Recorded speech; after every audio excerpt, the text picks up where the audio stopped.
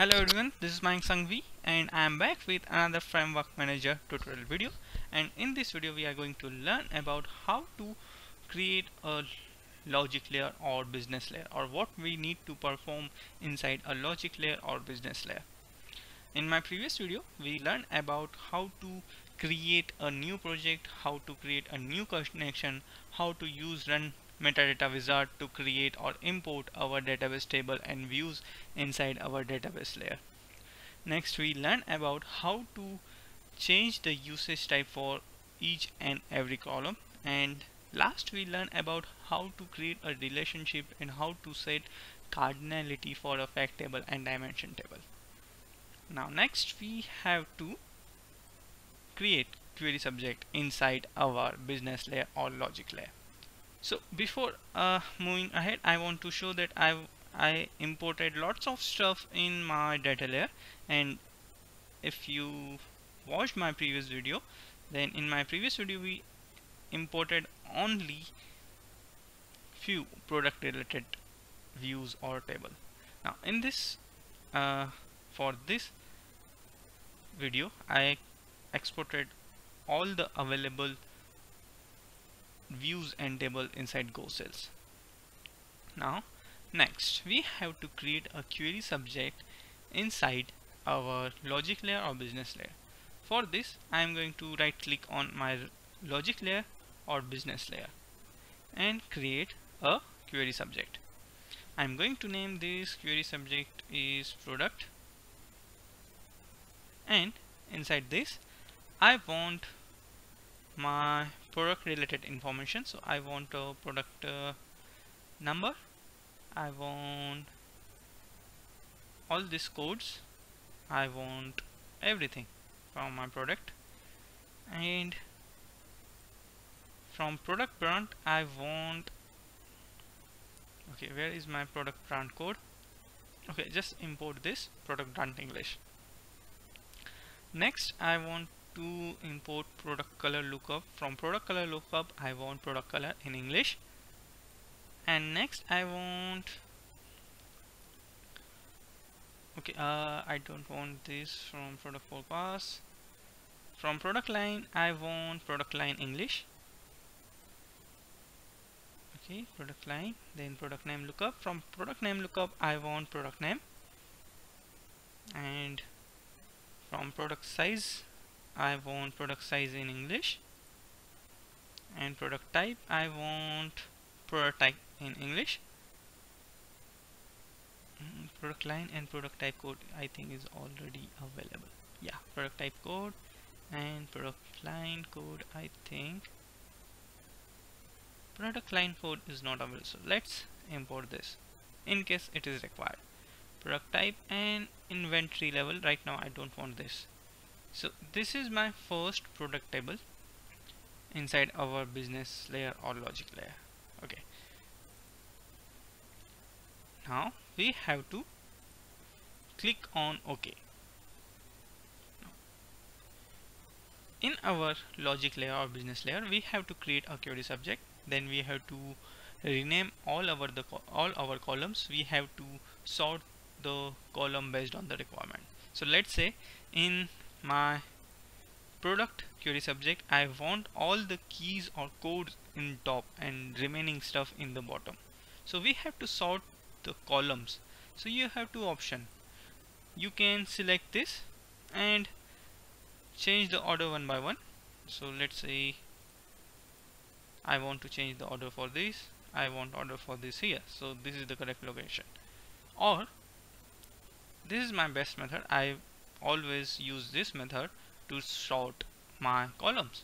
So I want to place this in top, so select all your code or key columns and just drag and drop where you want. Let me show you once more. Select all your key or code column and then drag and drop. I always prefer this method. Why? Because in this method I am selecting multiple columns and I am changing the order of multiple columns with a single click. But using this method I have to select one column and then I have to change its order. Okay, again If you want to place all this column in top, then you can change it. But if you want to change the order between, or you want to change the order or change the position of product size code, then you have to manually drag and drop. Okay, now next thing we have to perform is we have to rename our column. So I'm going to rename product and then number. Okay, again you have to option double click in the window, you can double click on the name and then you can rename it. But again, I don't want this method. Select your best product number and then enter. Then F2 product size code, then product type code, then product brand code. Okay, click on OK to make the changes, or you can change the column name from here directly. Okay, so select the column and press F2 to rename, and then I want color code. Similarly, I want product line code. Okay, you can also change the name from property window, but I don't think so. This is a good habit to select one column and then change its name from property. You can select this and then you can change the name like this. So on click on enter, you are redirected on the next column. So this is multiple ways to change the name of your column. So you have to select which you like most. Product color in English, and then product line, product name, and then product size, and then finally product type.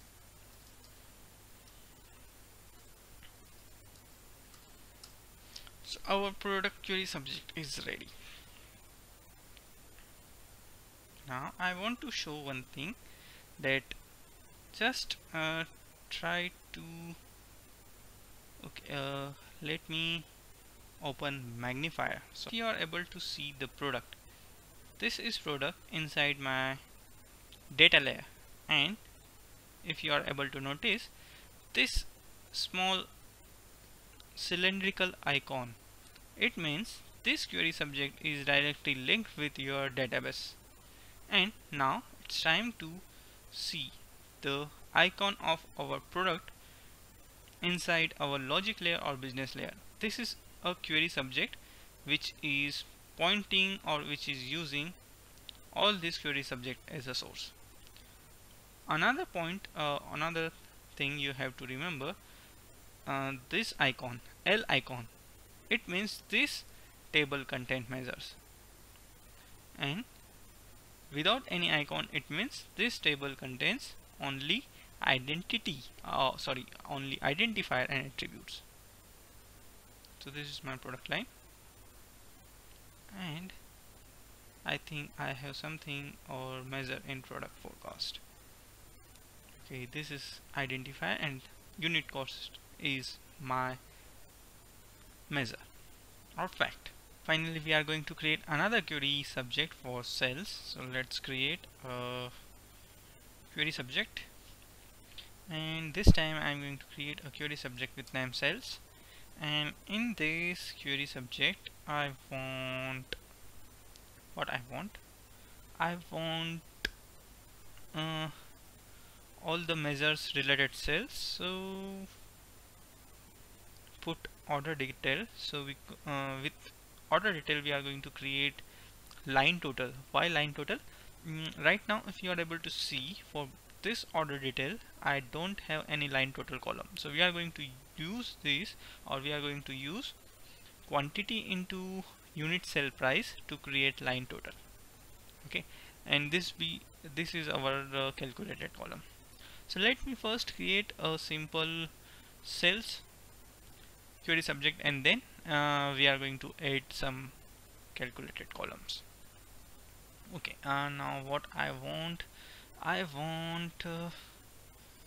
few columns. So I want sales related. So let me sales region code, whether I want sales region code or not.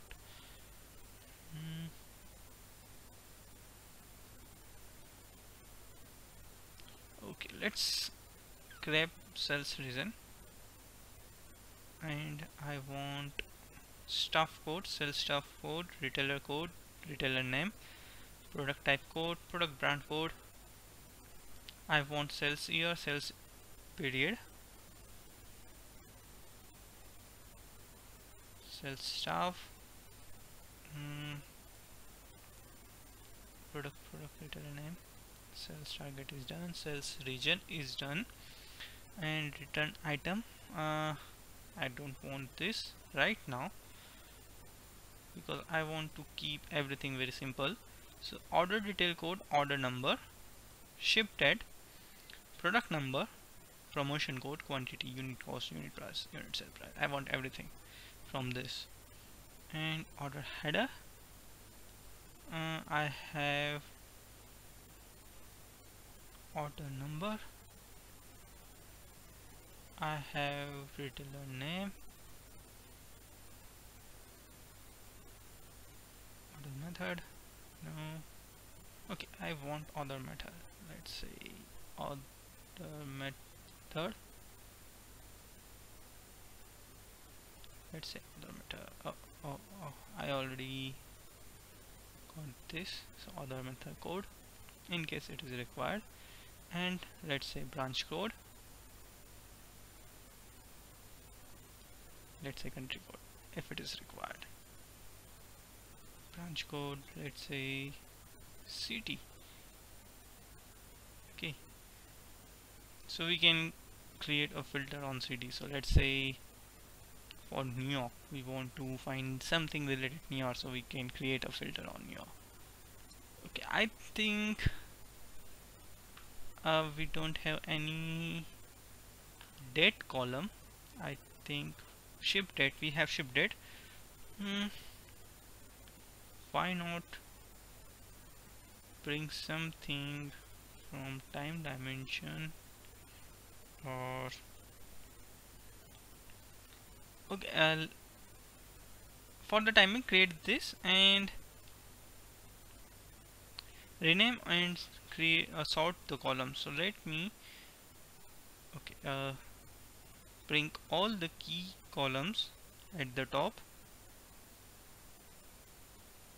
all the attributes in the middle, and all the measures in the last. Okay, this is done, and it's time to rename everything.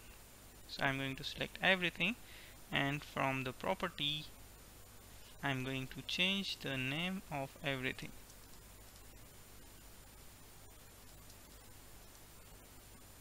It's product, brand, code, sales staff code, retailer code, and let me save my project first. Okay, and during my training session I asked my trainer that whether any shortcut is there to rename everything or not. So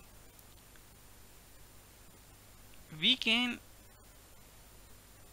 remove underscore from modifying the model.xml file, but we are not able to change the first letter into a capital letter. So for this there is a no shortcut. You have to manually do all the changes. So order detail, code, order number, product number, order method code, branch code, country code, sales region. I want retailer name. I want sales period. This must be a ship date. Order method, and I don't want this. Finally, this is city, promotion code, quantity. Okay, something is wrong. No. Unit cost,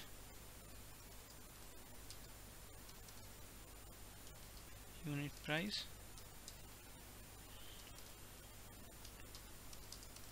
sales price. Finally, our every column is renamed. And now next thing we have to perform is create a calculated column of we have to apply filters on our this query subjects. Now I'm going to explain how to create filters, or how to create standalone filters, or how to create embedded filters, and how to create calculated columns, or how to create embedded calculated columns, or how to create standalone calculated columns. I'm going to explain all this in the next video, but and in this video, before closing this video, I want to explain what we have to perform in our presentation layer. So in presentation layer, we generally create the shortcuts of our query subject available in our business layer or logic layer. So quickly selected all the query subject which you want to export, or which you want to copy in the presentation layer. Right click and create shortcut. Now we have two options. One is create shortcut and alias shortcut. What is the exact difference between shortcut and alias shortcut? This is homework for you, and if you are not able to answer this, no issue, I am going to explain what the difference between shortcut and alias shortcut in my coming videos.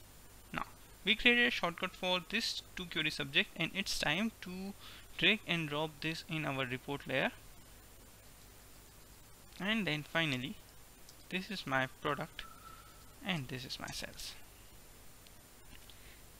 Okay, and the next thing, if you want to publish, then you have to create a package, and then you have to publish. So again, I'm going to explain how to create a package and how to publish it on Cognos connection in my future video. So that's it for this video. If you like this video, don't forget to subscribe and click on like button. Feel free to share with your friends, and see you guys in next video.